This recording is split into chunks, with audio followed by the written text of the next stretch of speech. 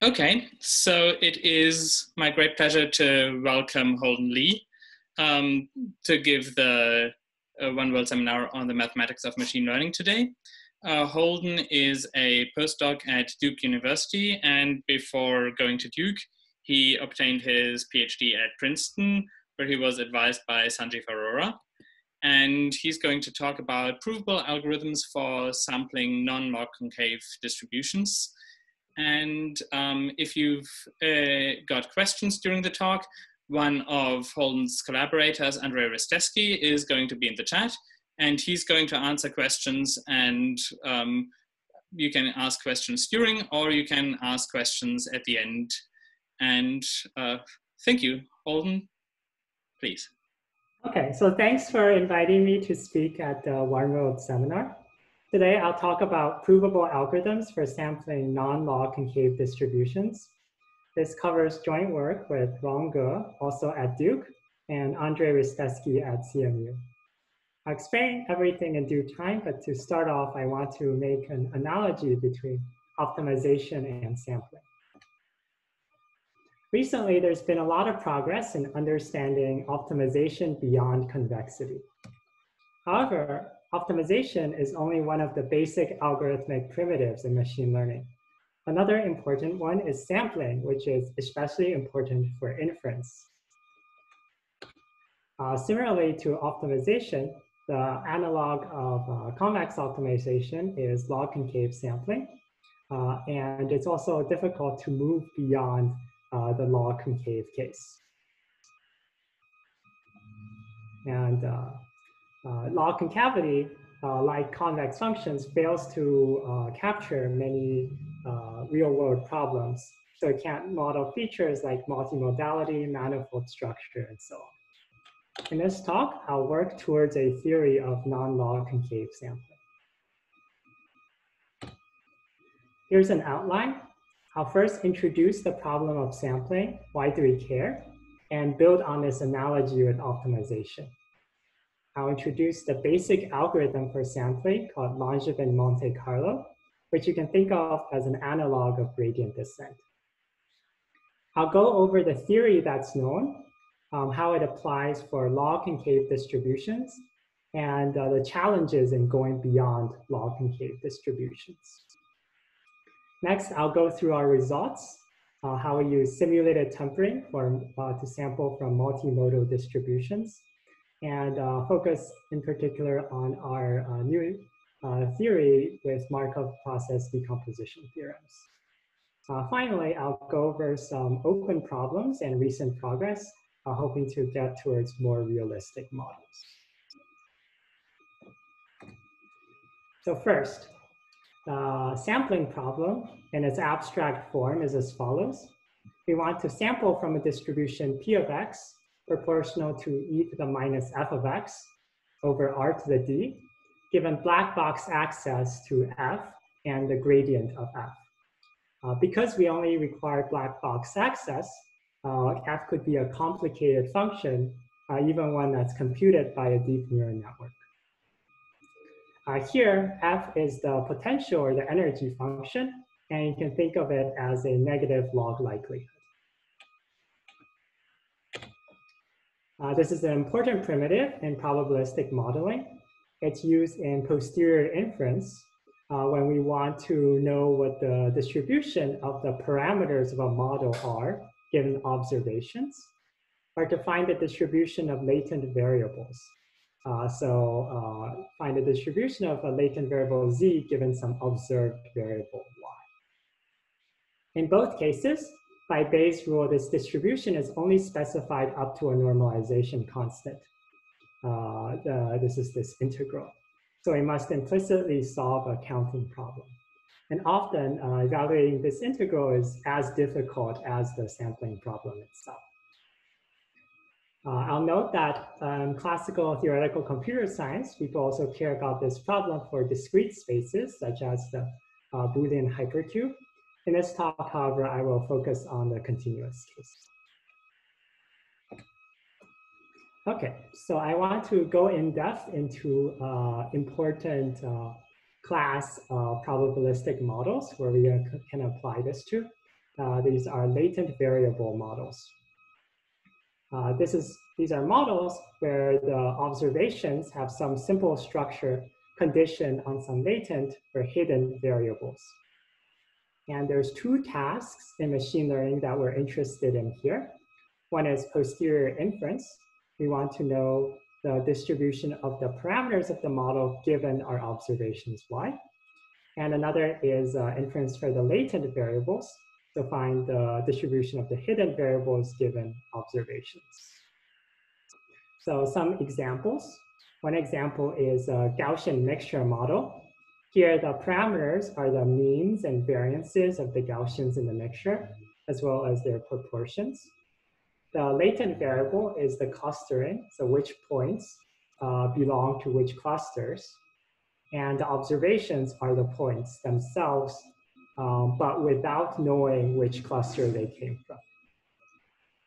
Another example is topic models important in natural language processing. Here we assume that a generative model for words in a document, where a document is some mixture of topics, such as science or entertainment, and each topic comes with a probability distribution of words. The parameters here are the word distributions of the topics. The latent variable here is the topic proportions within a document. So that's what we don't observe. And the observation is the actual words that are in the document. Another example, which I won't go in, is community detection. Okay, so now that we've seen set up the sampling problem, I want to go more in depth into the analogy between optimization and sampling. The optimization problem is to find the minimum of a function f of x, and the sampling problem is to sample from a probability distribution proportional to e to the minus f of x. If we consider the same f for both problems, and optimization here, the values of f correspond to the modes or the peaks of p. Note that one important difference is that in optimization, we only care to get to the minimum, while in sampling, we want to explore the entire distribution with the correct probabilities. The classic regime for optimization is convex optimization. In this case, we know there's one local min, which is also the global min, and gradient descent finds it efficiently. The analog for sampling is log-concave distributions. Here, an analogous algorithm based on Langevin diffusion allows efficient sampling. But many real-world problems are non-convex or non-log-concave. In the non-convex case, there could be many bad local minimum, so the optimization problem could be NP hard in general. But still, in many cases, gradient descent works remarkably well. Similarly, for non-log-concave distributions, the distribution could be multi-modal, and the problem could be sharp P hard in general. Langevin diffusion could take exponential time, but there's temperature heuristics and other practical tricks that can make this problem practically tractable. So recently, there's been a good amount of work in adding some structural assumptions that make the analysis of some non-convex problems tractable. But the field for non-log-concave sampling is still in its infancy. And that's the case that we'll consider in this talk. Okay, so next, before I go into non-log-concave sampling, I have to describe the algorithm Langevin Monte Carlo that works in the log-concave case. So Langevin Monte Carlo is based on a framework called Markov chain Monte Carlo, where we want to sample from a probability distribution. And we do this by following a carefully designed random walk on the state space. So we designed this random walk such that the stationary or the limiting distribution is the distribution we want to sample from. We say that the swap mixes when we get close to the stationary distribution. Rapid mixing means we get there quickly so that we get an efficient sampling algorithm. Okay, the MCMC method we consider is based on Langevin diffusion, a continuous time random walk for sampling from P of x proportional to e to the minus f of x, given access to the gradient of the log PDF f. It's defined by the stochastic differential equation, which is gradient flow plus Brownian motion noise. It's a fundamental result that the stationary measure of this process is exactly the distribution we want, P of x. Since we care about algorithms, we have to discretize this process. When we do that, we get gradient descent, or we take a gradient step with some step size eta, but we also add noise, Gaussian noise scaled by square root 2 eta. So this noise means that we don't converge to a minimum of our function f, but that we converge to a stationary distribution instead. This noise also allows us to jump between shallow valleys of f. And remember that these valleys of f correspond to these modes of the distribution P.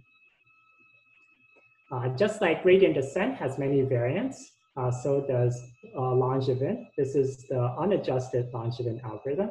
There's many variants, including Metropolis adjusted Langevin, underdamped Langevin, and Hamiltonian Monte Carlo. Next, I'll go over the theory for Langevin Monte Carlo, concentrating on how it works for a log-concave case and what fails in the non-log-concave case. The basic tool for proving mixing is what's called a Poincare inequality, or equivalently a spectral gap. We say this Markov chain or process satisfies a Poincare inequality with constant c, whereas spectral gap 1 over c, if for all functions g where it's defined, the variance of g with respect to the stationary distribution is bounded by this constant c times the Dirichlet form.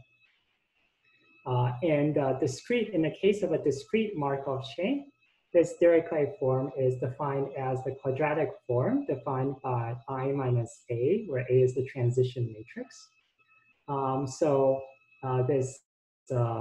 This Poincare inequality captures the spectral gap in A, the gap between the largest and second largest eigenvalue, which we know determines the mixing of a discrete Markov chain.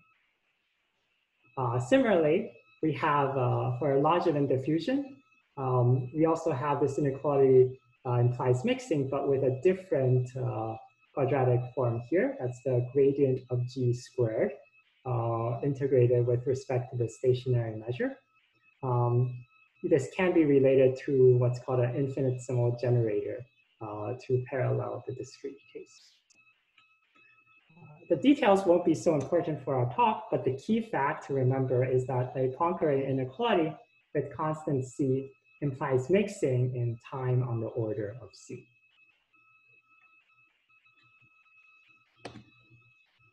More precisely, if our distribution satisfies a Poincare inequality with constant c, and pt is the distribution after running Langevin diffusion for time t, then the chi-square divergence between pt and the stationary distribution p decreases exponentially in time. And the time for it to decrease by a constant factor is on the order of c.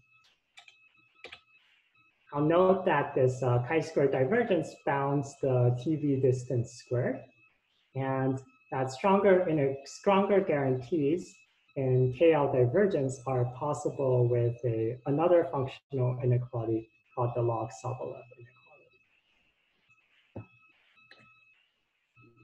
Okay, so let's look at Langevin diffusion for log-concave distributions. For the continuous process, so let's suppose our distribution is alpha strongly log-concave.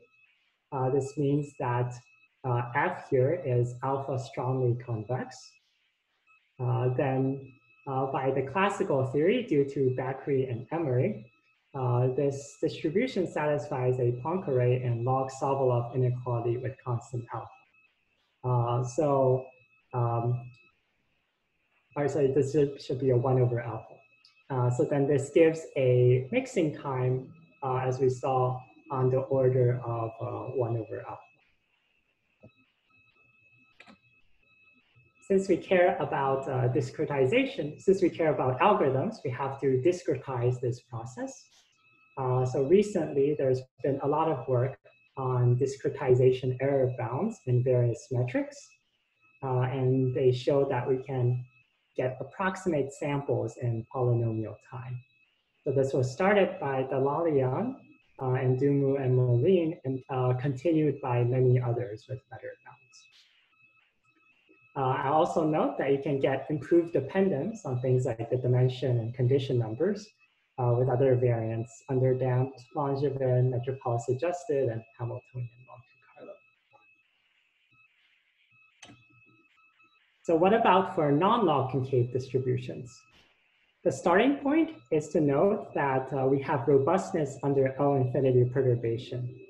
So suppose that our P of x satisfies a Poincare or log Sokolov inequality with constant C, and the distribution we want to sample from is actually e to the negative g, where f and g differ in L infinity distance by delta. Then this distribution, e to the minus g, satisfies the inequality with constant c times e to the 2 delta. And recent work by Paula and Wimbisono have also shown that discretization arguments work in this regime as well. So important example here is that this shows that we can tolerate non-log concavity in a small region. So if our distribution is alpha strongly log concave, except in a region of radius r, then this constant here multiplies by something that's exponential in r squared. So we can only tolerate non-log concavity in a very small region without suffering exponential constant here. So a natural question to ask here is, what about more global deviations from log concavity? Well, we can't hope for we can't hope for something good in general because Langevin diffusion actually fails to mix rapidly for a very simple example, and that's the example of well-separated Gaussians. So here is a mixture of true Gaussians, and the potential function here, f, is a double well potential. For this distribution, or Langevin diffusion, the theory of metastability due to Bouvier, Eckhoff, Gerard, and Klein shows that transitioning from one peak to another takes exponential time. And the transition is exponential in the energy barrier you have to cross between these two minima of f. And for Gaussians separated by 2r, this energy barrier is r squared over 2. And so the mixing time is going to be at least exponential. Moreover, this is not an artificial example, but it's one that comes up in practice. For example, in clustering problems. Consider the example of a Gaussian mixture posterior, where we see points from a mixture of Gaussians, and we want to infer the means. Now here's two sets of means that we could hypothesize. And note that to get from one configuration to the other, one of these means has to move from this cluster to this other cluster and pass through an area of low probability. So this means that there's a natural energy barrier for this problem. And indeed, work has shown that there's lower bounds for another Markov chain for this problem.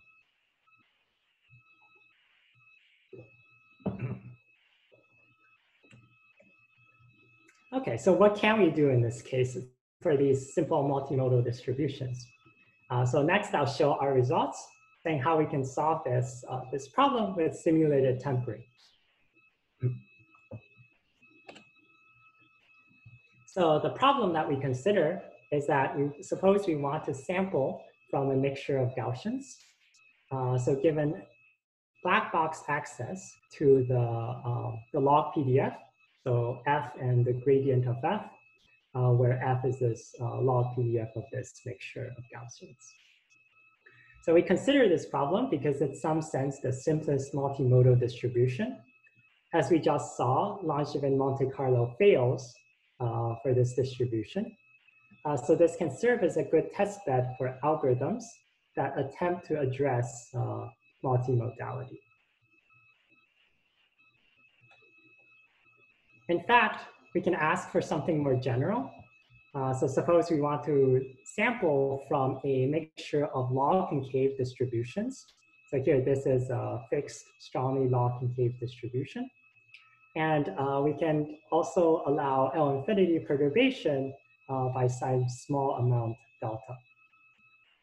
Our main theorem, so this is joint work with Wang Ge and Andrei Ristevsky, is that an algorithm based on Langevin diffusion and simulated tempering runs in time polynomial in all the parameters as 1 over the minimum weight, the dimension d, condition numbers, 1 over epsilon, and returns sample from a distribution p tilde that's close in TV distance to p. And it's also robust to small L-infinity perturbation delta. So I'll sketch a proof of our theorem, but I'll concentrate on the case where the distribution is a mixture of Gaussians, though the same proof works for more general mixtures of log-concave distributions. Okay, so the new ingredient in our theorem is this thing called simulated tempering, which is of a class of techniques called temperature heuristics. So the idea behind temperature heuristics is that we want to combine Markov processes, in this case Langevin diffusions, at different temperatures in order to speed up mixing. So the distribution we want to sample from is e to the minus f of x, which I've drawn here. And we consider the same distribution at a higher temperature. This means the distribution e to the minus beta f of x.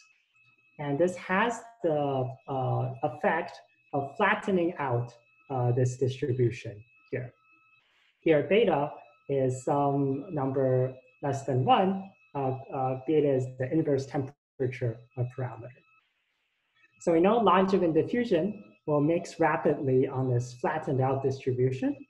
However, this is not the distribution we want to actually sample from. So we have to somehow combine these two distributions in a clever way to do our sampling. So there's many different of these temperature-based algorithms, including simulated tempering, parallel tempering, sequential Monte Carlo, annealed importance sampling, and others. And previous theoretical results have been limited. In our case, they give exponential dependence on the number of components. And this is due to Woodard, Schmidler, and Hoover in 2009. The algorithm we'll focus on here is simulated tempering. Okay, so let's define the simulated tempering process formally, combining it with Langevin diffusion. So this is a Markov process over a larger state space. That's the product of R to the D, our original state space, with a grid of temperatures. So that means that a state in this Markov chain is some point ix, where I is some temperature, and then x is a point in R to the D. So there's two types of moves in this Markov process. So first, we can evolve according to Langevin at the current temperature. So since in this case, that amounts to running Langevin but with F replaced by beta I times F, where beta I is the ith inverse temperature. The second type of move that we can make is that we can propose a swap to some adjacent temperature with exponential rate lambda. So in this case, we accept the swap with probability equal to this Metropolis-Hastings acceptance ratio, which is the ratio between the probability distribution at the new temperature and at the old temperature. Okay, so what's the basic idea behind why simulated tempering works? So as we saw, Langevin diffusion, and in fact, any Markov process with local moves will get stuck in a local mode. But by creating this lifted Markov process, which changes this temperature, the simulated tempering process, we can exponentially speed up mixing because a point can now move to a higher temperature, move across the space, and explore the other modes. In order to make this process, this picture rigorous, we need what's known as a Markov chain decomposition theorem. So I'll first present the original Markov chain decomposition theorem due to Madras and Randall in 2002. The idea is that we want to prove mixing for a Markov chain, and we do so by partitioning the state space into some sets A1 through AM. So if we can show that M mixes rapidly when restricted to each set of this partition, and the projected Markov chain mixes rapidly, as it mixes rapidly between the sets, then our original Markov chain mixes rapidly. Here, the projected Markov chain is defined as follows. We shrink each of these sets to a single node, and the transitions in this projected chain is the average probability flow between the sets in the original chain. The way we quantify this is by a gap inequality relating the spectral gaps of M with the projected and the restricted chains. So let's try to use this Markov decomposition theorem in our example. So remember, our state space for simulated tempering is R to the D times a grid of temperatures. Now, our distribution looks like a mixture of Gaussians at each level. We need to divide into sets where the Markov process mixes rapidly. So we can attempt to do this by sort of marking off the areas around each of the Gaussians and letting that be one of the sets in our partition. And hope that it looks enough like a Gaussian on each of the sets to have a mixing by the classical theory. Next, we also need mixing between sets on the projected Markov process.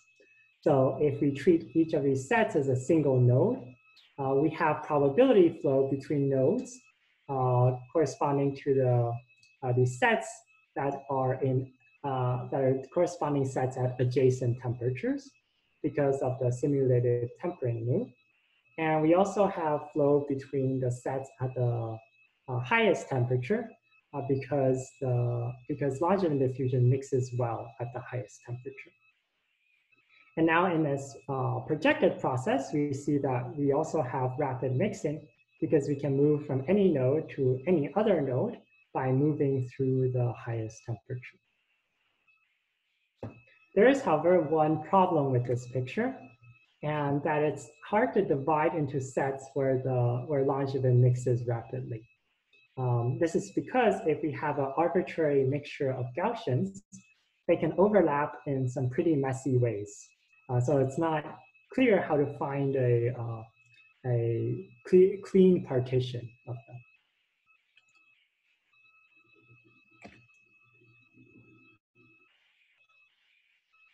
Our insight is that we can work with distributions rather than sets. So instead of decomposing the state space into disjoint sets, what we can do is decompose the stationary distribution as a mixture. So you can think of this as a soft partition of the space. And for us, this is especially convenient since we assume that our distribution P is exactly a mixture of log-concave or Gaussian distributions. So for Langevin diffusion, this corresponds to decomposing Langevin diffusion on the mixture into Langevin diffusion on the components of the mixture. We can see this on the level of the Dirichlet form, where we decompose the Dirichlet form into the sum of Wj, the weights, times the Dirichlet form on the components. So in order to prove our theorem, we developed this soft decomposition theorem. I'll state it for the simulated tempering process with Langevin diffusion, but it works more generally for Markov processes.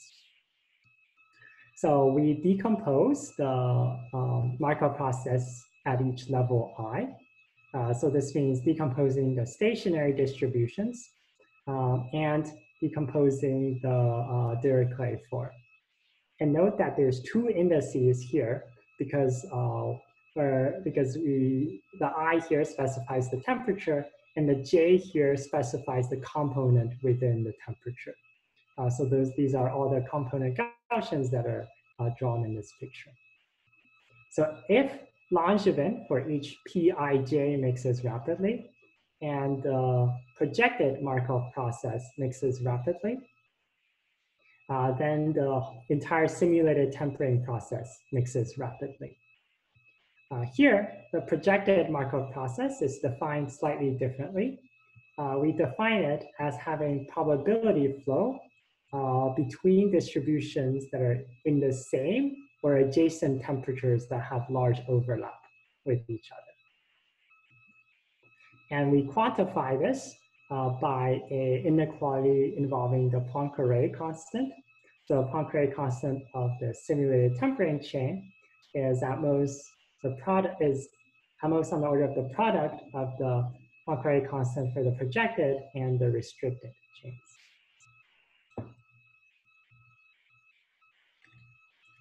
Okay, so with this modified theorem, we can now have a revised proof. So instead of dividing into sets of a partition, we can divide into mixture components where the Markov process mixes rapidly. And here we, in our mixture of Gaussians case, we divide into the component Gaussians. And we have mixing for each component by the classical Bakry-Emery theory for log-concave distributions. We also need mixing between sets on the projected Markov process. And the one requirement we need for this is that there's enough overlap between the distribution at adjacent temperatures so that there's probability flow between them. And there is enough overlap when the temperatures increase at a rate of 1 plus 1 over square root d.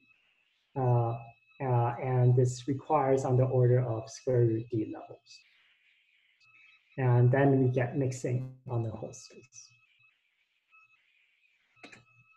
Okay, so this shows our theorem for simulated tempering and Langevin diffusion. That gives an efficient algorithm. A natural question to ask is, what about how does this compare to other temperature heuristics? So as we saw, simulated tempering is only one of these many different algorithms. They fall into two broad categories. One is for combining temperatures, where so we define some kind of Markov process on a long space. So for simulated tempering, we had one particle that can change in temperature. While in parallel tempering, we maintain one particle at each of the temperatures instead. And here, the swap move is now instead we swap two particles that are at adjacent temperatures. One downside of using simulated tempering is that it requires estimating normalizing constants. We do this in our algorithm, but it adds a factor to our running time. Whereas the nice thing about parallel tempering is that it doesn't require estimating the constants. And this is because in the Metropolis-Hastings ratio here, the normalizing constant actually cancels out. There's also non-reversible or accelerated versions of these algorithms. Another class depends on just changing the temperature in one direction. So this is the idea behind sequential Monte Carlo, also called particle filtering. So this is where we start with particles at the highest temperature. And when we decrease the temperature, we resample or make the particles reproduce. And the particles that are at low probability will die out. So this allows it to adapt to the new distribution, and we do this until we get to the one we want. So our framework can give a way to study and compare these different algorithms. So the framework that I propose is that we can use a decomposition theorem to reduce the problem to a discrete or projected process with some number of levels, and we can study mixing on the discrete process. So for simulated tempering, the mixing time for this process is on the order of L squared. This is because if you have L levels and a random walk, then to get from the lowest to the highest level, you will need on the order of L squared steps. This means, however, that the time for getting one sample is actually L cubed because we can only accept the samples that are at the lowest level or the lowest temperature. There's a heuristically parallel tempering could reduce this by a factor of L by running the L different particles in parallel. So it's an open question to complete this table and compare these different methods. In particular, it's interesting to consider what the effect of acceleration or non-reversibility is. And it's also interesting to get lower bounds for this one.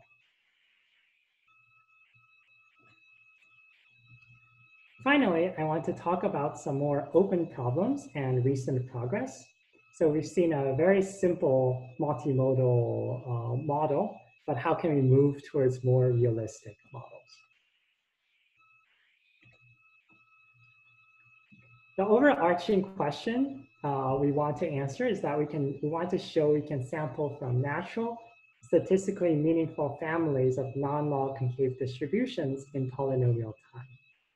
Two examples I'll focus on here are Gaussian mixture posteriors and matrix factorization posteriors. And though these models are quite fundamental, they already present significant challenges, as we'll see. So first, consider the simplest Gaussian mixture model. So we have a mixture of two Gaussians with unit variance in d dimensions. And say the means of the Gaussians are negatives of each other. And we generate observations from this mixture, and but we don't know which component, which Gaussian these observations came from. And the task is to sample from the posterior distribution of the mean mu given the observations xi. By Bayes' rule, we know that this is proportional to the probability of the observations given the mean mu times the prior. And we can write this as a product because each point has a 1/2 chance of coming from either of the components. And we can evaluate this efficiently. However, if we attempt to expand this out, we get a mixture of exponentially many Gaussians, which is not covered by the theory that we developed. So recent work by Wenlong Mo et al. Showed that there is a random walk that can sample on the power posterior in polynomial time. And however, it's not the actual posterior, it's the posterior raised to a raised to a power that's on the order of 1 over square root nd. So this is a weaker result than the one we would like. Their idea is also to use a what I call use a decomposition theorem, where the sets that they decompose into are now the hyperplanes perpendicular to the direction of mu. And they show that you have mixing restricted to these hyperplanes, as well as on the marginal distribution. So you're mixing between the hyperplanes once you add a reflection. A natural question here is how can we sample with beta equals 1, so from the actual posterior.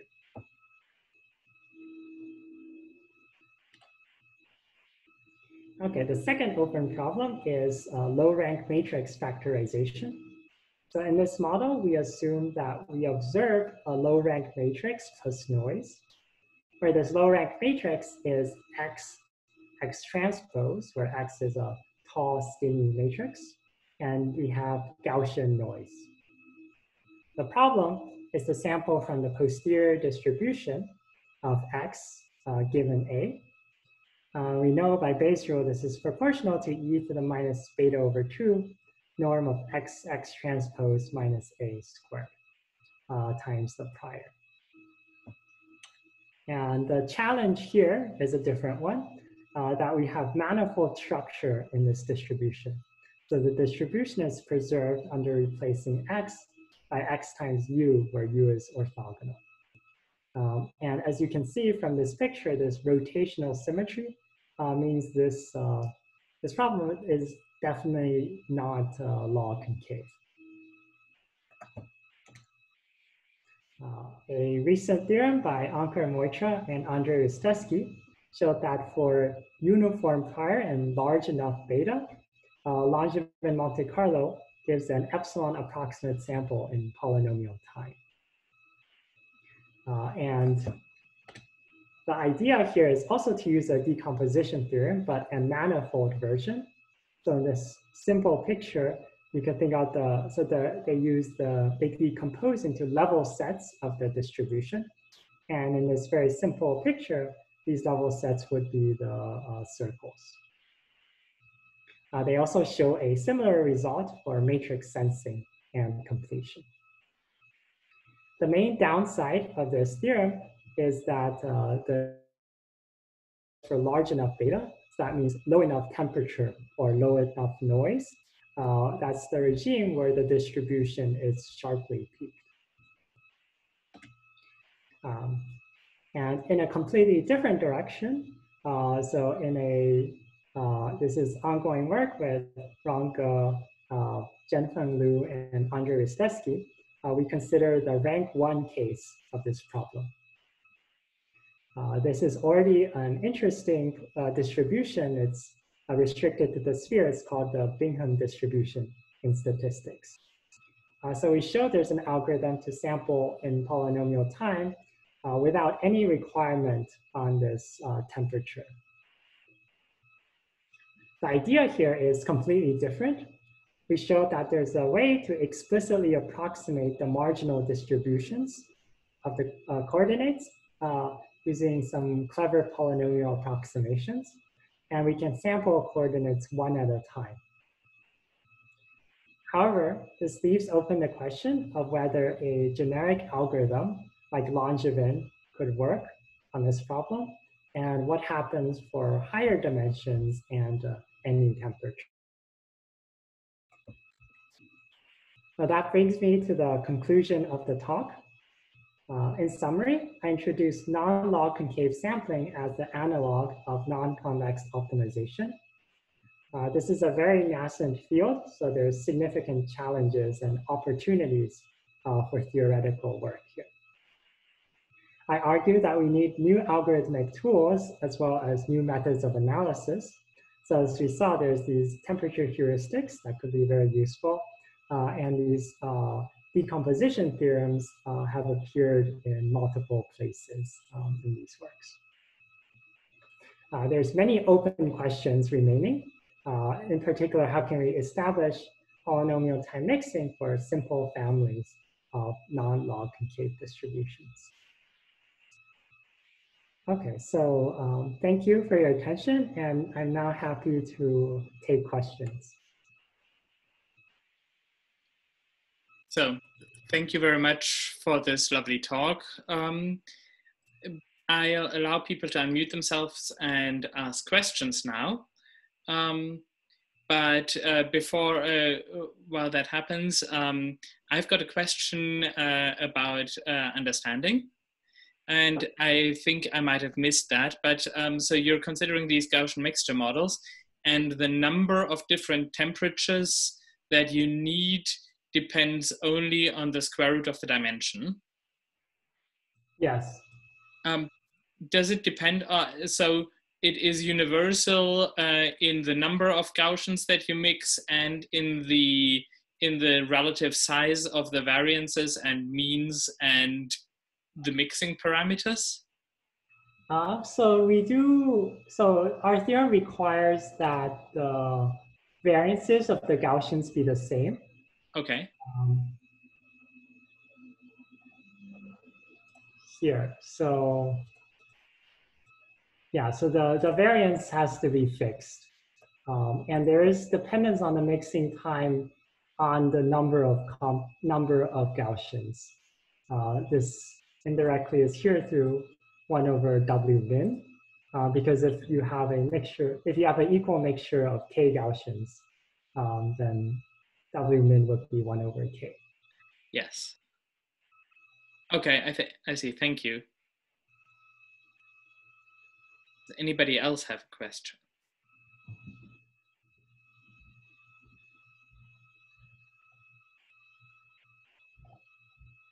Okay, if that's not the case, I'll ask one more thing, because you did mention in Metropolis Hastings, usually you've got this normalizing factor where the normalizing constant cancels out, and that is no longer the case here. So how expensive is it to calculate that? Yeah, so the way that we do it to get a provable algorithm here is that we essentially have to rerun the whole process L times, where L is the number of temperatures. And this is because we have to, once we have a sample from one temperature, we can calculate, we can approximate the normalizing constant for the next temperature.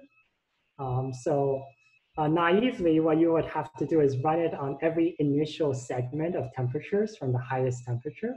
So that requires rerunning the whole process L times.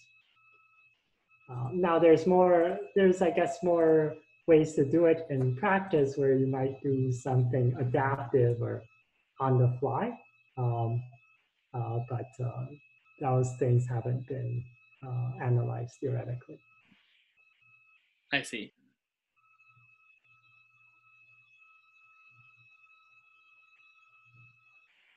So, are there any other questions or comments from the audience? Because otherwise, I would say thank you so much for the talk, Holden. And the next One World seminar is next Wednesday at the usual time. And I hope to see you all there again. Bye-bye.